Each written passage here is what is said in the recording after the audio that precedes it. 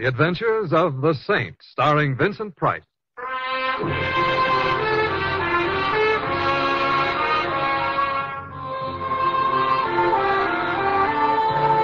The Saint, based on characters created by Leslie Charteris and known to millions from books, magazines, and motion pictures.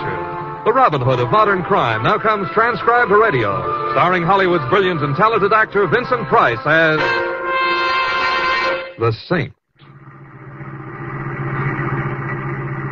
You know something, Simon, darling? Some things, Anne. Among them the fact that you're a very disturbing person. Perhaps that's my answer, then. Answer to what, may I ask? Why you phoned me the moment I returned from Bermuda. I've been wondering why you're going to ply me with a football game, a dinner, and a play. Oh, why not just relax and enjoy it? I'd like to. Particularly when I remember that last evening we spent together in Bermuda. Before you had to fly back to the States on some nasty murder business or other. Yes, that was quite an evening, wasn't it? Quite. You know, you're very beautiful. I've always enjoyed your thinking so, Simon. Well, inasmuch as I have a tremendous distaste for murder interfering with moonlight, I now intend to take up where we left off. At a football game? Oh, well, it'll be a good game. As a matter of fact, it had better be. The trouble I had digging up tickets for it. Well, here we are, Anne. My, how things have changed since I was in Bermuda.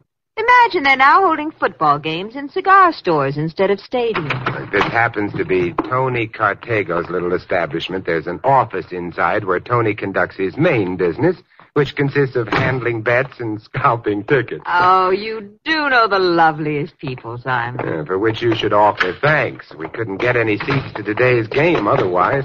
Tony has a couple for us. Oh! Well, didn't your mother ever tell you that it's not polite to go running into people that way? Oh, I'm terribly sorry. I didn't see you. My apologies. Not bad. Nice manners, too. I wonder why she came tearing out of Tony's that way. Well, if you're interested, Tony can probably tell you.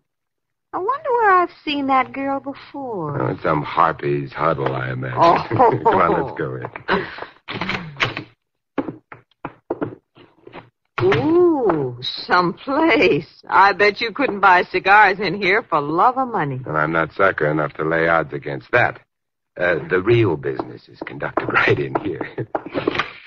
Hiya, Tony. I want you to meet... Simon. You better stand back, Anne.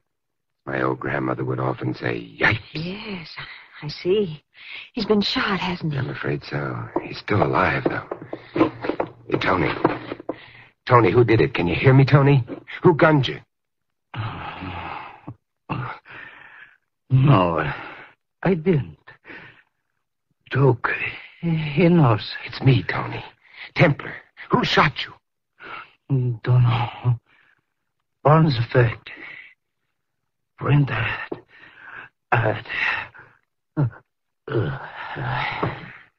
Oh, Simon, is he? He is.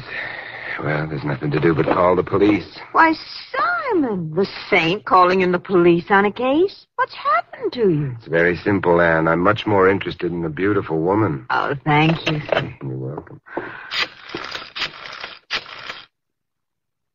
Well, why don't you call them?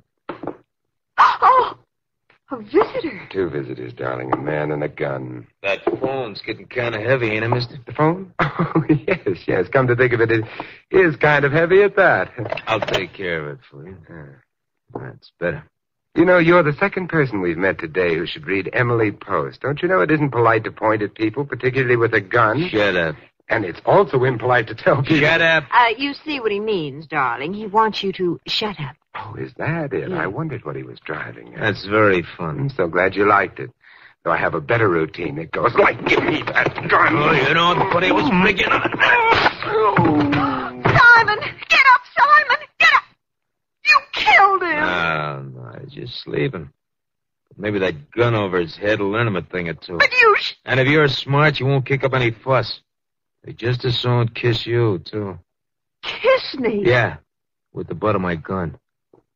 Now relax, baby.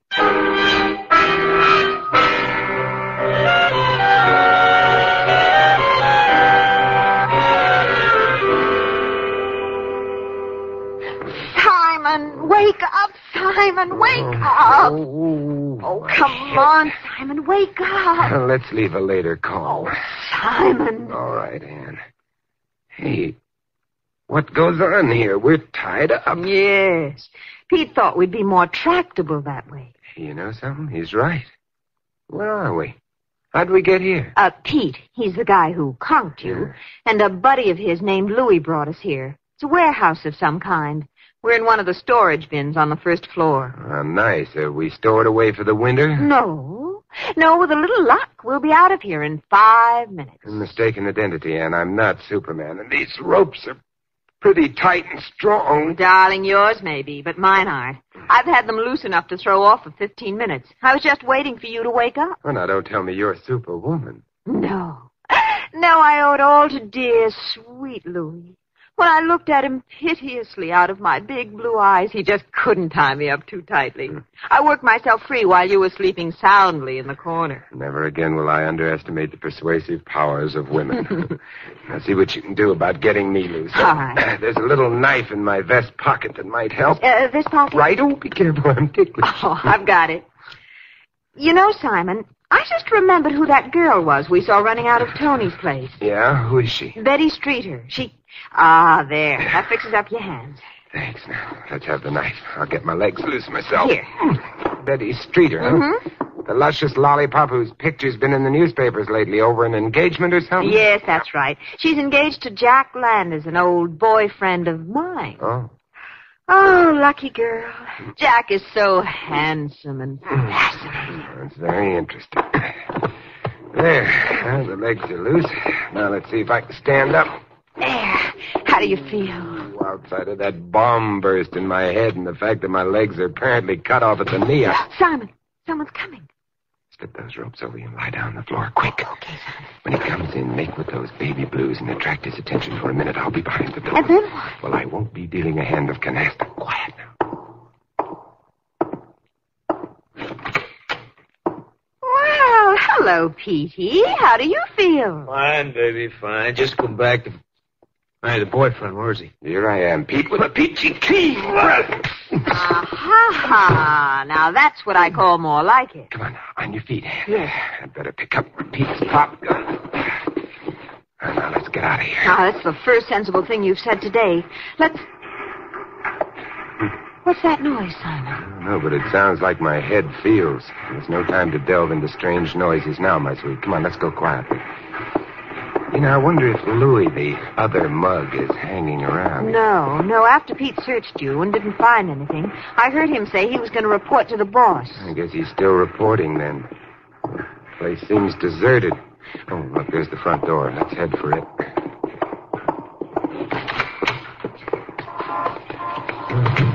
Well, it's certainly nice to be out of there. Yeah.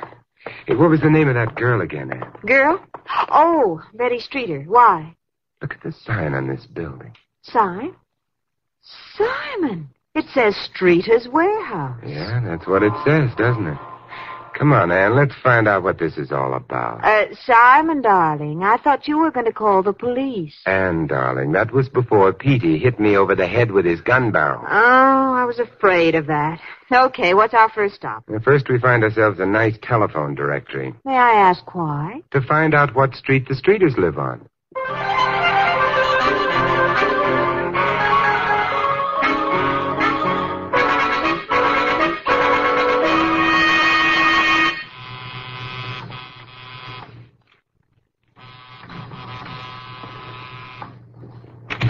Yes, who... Ann! Hello, Jack. Remember me? Remember you? Oh, Ann, sweetheart, if you don't think so, get a load of this. Jack. That's a rather warm greeting after all these years. Oh, yes. Simon, I want you to meet an old friend of mine, Jack Landers. Jack, this is Simon Templar. Glad to see you, Templar. But not as glad as you are to see Ann. Well, not quite. No. Come on in. Thank you. What are you folks doing here, anyhow? We came to see Betty Streeter. This is where she lives, isn't it? Betty? Yes, remember the girl you're engaged to? Sure. Run along. She's in the living room with her father. Say, by the way, Landers, have you got a handkerchief? Handkerchief? Yeah, of course. Why? Well, I have heard that misplaced lipstick is a better detonator for atomic blast than plutonium, and before the two gals meet, Well, maybe you're right, Templar. Well, Betty... Simon! Holy smoke, what was that? Well, either Betty's involved in a premature explosion or they were shots. Come on, let's see. The living room, Templar, to the left. I'm with you. Stay back, Ann. Betty! Betty, what? Oh, Jack, someone shot at us through the window. Dad's hurt. He Look was... after Mr. Streeter, Jack. I'll take care of the guy at the window. Oh, be careful, Simon. He may still be out here. Now she tells. Let me get a crack at him, Templar. Did you get him, Jack? I think I got him in the leg. He stumbled after the first shot, but he got away in that car. Well, now that quiet has descended once again, it might be pertinent to inquire as to the state of Mr. Streeter's health. Oh, it's nothing serious, just a slight flesh wound. Slight wound, is it? Feels like my whole dad-blasted arm has been torn off. You any idea who was so interested in perforating the Streeter skin, Mr. Streeter? Yeah, I'll say I have. It was one of the... Dad, there's no need to talk like that now. Blasted Betty, there's no reason for me to hide things. That crook's been trying to chisel in on my warehouse business for over a year. He's taken one of them over already. You couldn't possibly be talking about Duke Raymond, could you? That's right, Templar. He's threatened Mr. Streeter before. Looks as though he sent one of his gunmen around to enforce that threat. Oh, you've got to give in to him, Dad. The next time you won't be so lucky. You ought to realize now that he won't stop at anything. Give in? Nonsense. I hate to sound mercenary, Mr. Streeter, but how much would it be worth to you to get your skirts cleared of Duke Raymond? How much would it be worth? Mm-hmm. Who are you? My name's Simon Templar, if that means anything to you. A saint? I'll confess it. Does that startle you, Miss Streeter? Oh, why, no, not at all. I just didn't expect Of course, after all, only sinners need be frightened by saints. Well, Mr. Streeter, what do you say? All right, I'll make you an offer. $10,000 if you get Duke Raymond out of the way. Nothing if you don't. You've just made yourself a deal. Simon, you taking money for a case? Juries award damages for broken hearts, Anne. And you have no idea how badly I feel about letting Cupid down.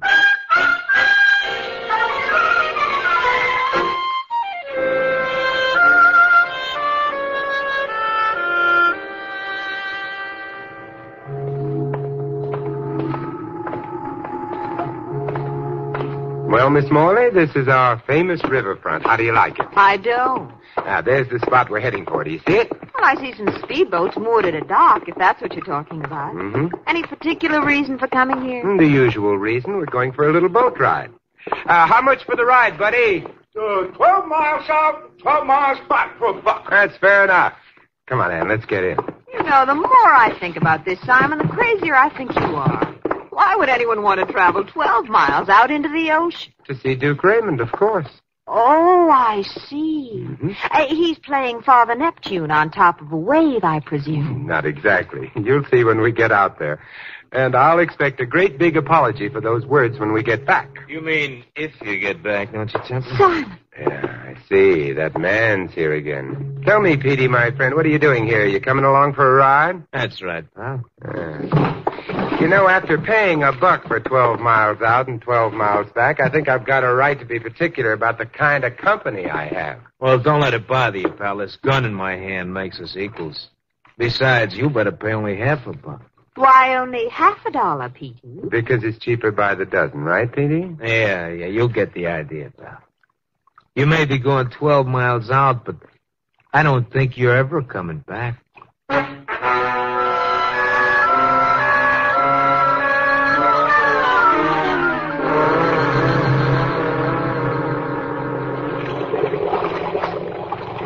You know, Pete, this ride hasn't been very comfortable so far. That gun sticking in my back irritates. Yeah.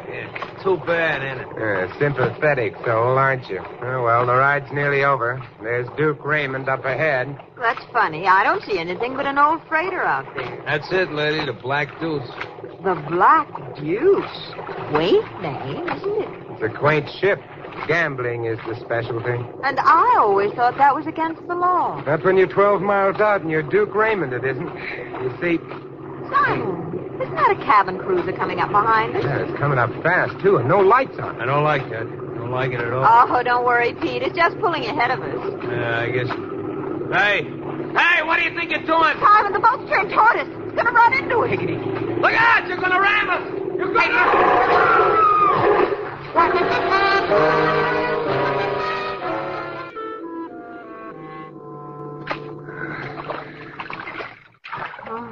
How you doing, Ann? Oh, all right. So far. But not much farther. Just a couple of more strokes will do it. Keep it up. There you go. Just 2 more now. There. Phew. Oh, I thought we'd never get here. Must have been telepathy. Oh.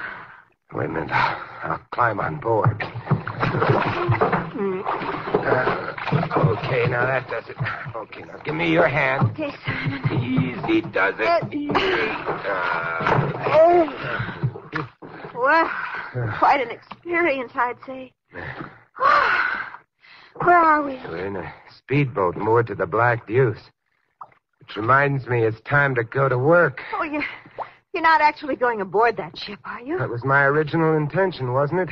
Besides, Pete and his boyfriend will drown if I don't get help out to Oh, them. and you've got to earn that $10,000. As I know. You're right as usual, Angel. Now listen closely. Do you know how to run a speedboat? Yes, I do. Why? Well, I've got a funny idea you're going to have to run one in a very few minutes.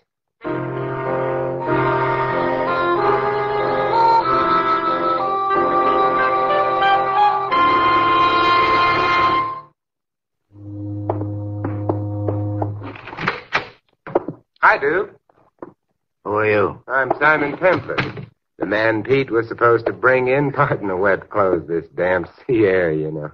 Where's Pete? The last time I saw him, he was hanging onto a wrecked speedboat a couple of 100 yards away. Hanging on to it.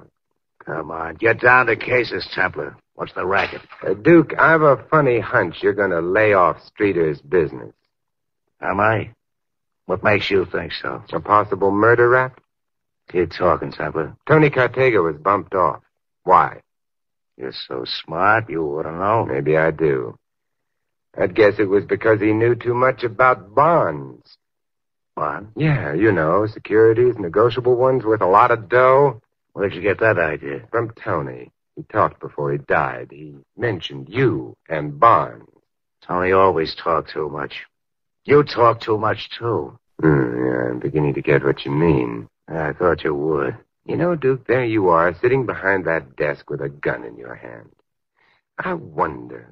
You wonder what? I wonder how you'd look with that desk on top of you. Too bad, Duke. You missed me. Sorry, I can't do the same now. Well, imagine that. Duke Raymond sleeping during business hours. You'll never get ahead that way, old boy. Horatio Alger would positively frown upon you.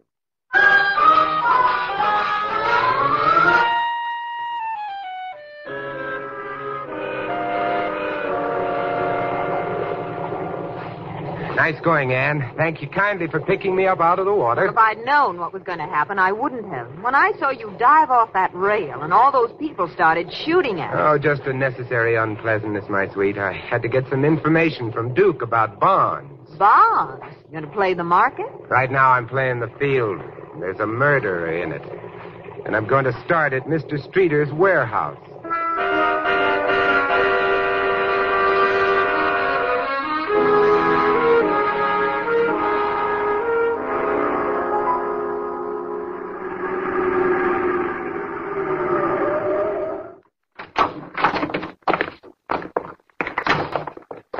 This way, Ann. That way. The warehouse is over to the left side. Sure, but we're going next door. And just what do you expect to find there, Sherlock? A printing press, of course.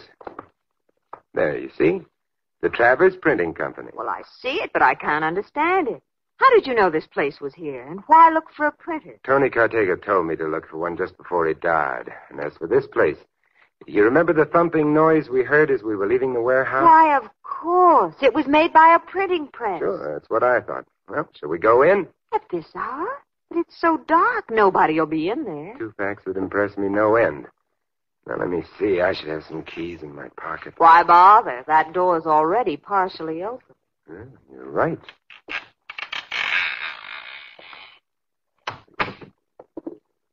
Oh, this is black as pitch in here. I can't risk a light until we're sure it's empty. There's a crack of light over there. It seemed to come from a doorway into another room. I wonder if... Oh! What's the matter? I hit my foot against something. Something soft. You don't say. Suppose you look up at the ceiling while I shine this pencil flash down. Oh, Simon. Perfectly expressed. He's dead, isn't he? Yeah, if he's not, he ought to be. He's been tied up, gagged, strangled, and shot in the leg. Who is he? I think he's the gentleman who tried to kill Mr. Streeter. Well, how do you... Because Jack shot him in the leg, remember? He's probably Mr. Travers the printer. What is it, Simon? Why'd you turn off the light? Because that light in the other room just went out, and I hate to be a nonconformist. Where are you going? I'm going to step over there and see what's up. Oh, be careful. Simon! Simon, are you all right? I'm not sure, but I'll risk it. I'm going after him. Oh, look out, Simon. He's a killer. What is it? What's wrong? Whoever it was locked and bolted this door. I'll have to kick it down. Watch it. Someone may still be in there. You have the most pessimistic thoughts. Now, wait till I find the light switch. Well, nobody's here. He must have gone out that window. And if I hadn't been idiot enough to bump into something in the dark, this case might have been over by now. Either that or you'd have been dead. What's that funny hissing sound? That? Oh, it's the flame under that lead pot over there. What's cooking? Oh, printers use them to melt their old linotype slugs in. Yes, but why would that be going now? Do you think the killer Yeah, left... there was a reason I wanted you along tonight. You've just hit it. Look, there's the type print. Yes? And see those engraved copper and zinc plates on that work table? Mm-hmm. If we'd come in a few minutes later, they'd have been in that lead pot. But what are they? Oh, I'm not so good at reading upside down and backwards, but 6% debentures, state of secured highway taxes. Oh, so that's it. What? Would you mind explaining, Simon? Later, darling. First, I've got a little surprise party to prepare. Surprise party. Yeah, as soon as I remove the handkerchief gag from Mr. Travers, send a message to Duke Raymond, and make a few phone calls, we'll go to the scene of the party. How nice. Now, what's going to happen there? What usually happens at a surprise party? Oh, don't tell me. I know. One very foxy murderer is going to get a great big surprise.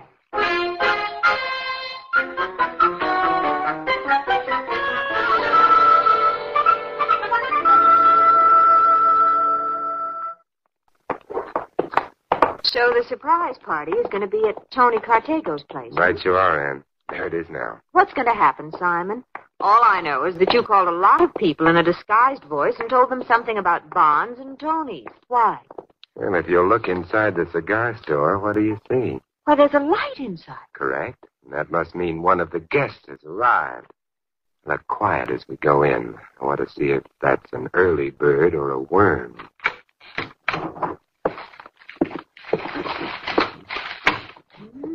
Seems to be awfully busy looking for something. Well, let's help the poor soul find it. Hello, Betty. Oh! What's the matter, Betty? Looking for some bonds?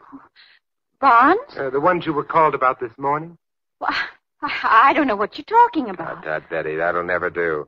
However, I wasn't the one who called you this morning. How did you know about that? Hey, we join the party? Jack. Hello, dear. All right, Templar, what's this all about? Hello, gentlemen. Nice of you to come, Mr. Streeter. Jack, I was just talking to Betty about that phone call of this morning. What did your caller say, Betty? Something about your father's life being endangered over some bonds and that you'd better get down here fast to save him? My life in danger?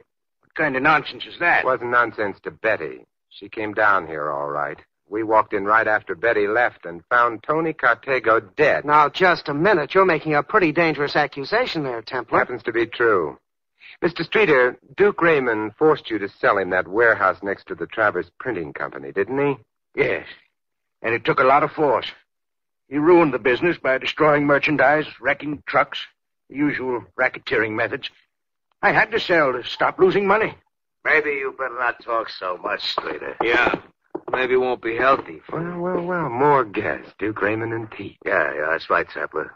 What gives here? Now, that's a rather silly question, Duke. You came here looking for bonds, didn't you? So your message was a frame, huh, chum? Only in a manner of speaking, chum. Someone in this room owed you money from gambling, didn't they, Duke? And promised to pay in negotiable securities to be left until called for here at Tony Cartego's. It's your story, Templar. Keep talking. But when Pete came to pick up the bonds for you, they were missing, and Tony was dead. It's lucky for you, too. If you tried to sell those bonds, you'd have been arrested. They were forgeries. Phonies? You sure about that? I know it, and I can prove it. Surprise, surprise, surprise. What do you think of your gambling friend now, Duke? The dirty double-crosser. With all that dough in the family, too. No low-down rat is going to get... No, you don't, Duke. Stop right there. Simon, he's got a gun. Isn't that strange, Ann? I was thinking the same thing. Jack. Oh, no, Jack, not you. Pretty sharp, aren't you, Templar? Got it all figured out. Oh, I've been known to get around Landers. Anyway, it was rather obvious. Particularly after you kissed Ann. After he kissed me. What did that have to do with it? Well, you see, Ann... I got something to say first.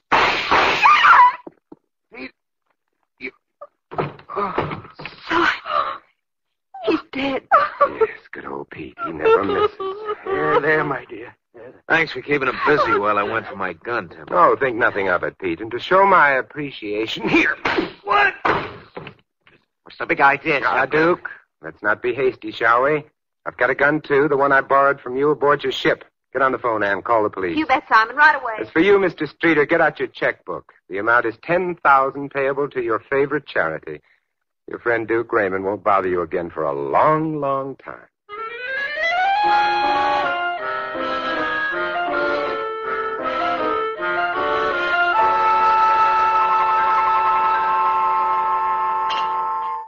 Would you like another drink, Ann? No, thank you, Simon. I suppose I should thank you for a lovely day. It had its points, but the football game might have been more exciting. I doubt it. But I still need some answers. But don't you see, Ann? Jack was terrified when he couldn't pay Duke the huge gambling debt he owed him. So he hit on the idea of forging bonds. He had Travers print them. But I still don't understand why he killed Travers. He had to make sure that Travers wouldn't talk. So when Jack went to the print shop to destroy the evidence of the forged plates, he destroyed Travers, too. Yes, but why was Tony killed? Tony held the bonds for Duke. But when he discovered they were forged, he called the streeter home. Yes. Then he got the message and hurried down to see what it was all about. She thought Tony was talking about her father. And Jack was there, overheard the conversation, and beat her to Tony. Right. And he tried to kill us with a cruiser to stop us from getting Duke's story. Mm-hmm. He was a busy little man. Okay, Mastermind, I guess I've got it. Except for that crack about the kiss. How come you knew Jack Landers was guilty because he kissed me? Lipstick, Ann. What? Lipstick? Yeah. You see, after you kissed him, he had lipstick all over his face. Yeah. When I called it to his attention, he wiped it off with his handkerchief. And the handkerchief that gagged Travers had lipstick on it, too. Oh. And to think that just because he kissed me, he's dead. I wouldn't feel that way about it if I were you. Your kisses wouldn't kill anyone, and I can prove it. Can you, Simon? Sure. Watch. Oh. There, you see? I guess you're right. Oh, please don't agree so quickly, Ann. Why not? I'm seriously considering making a lifetime work out of proving it.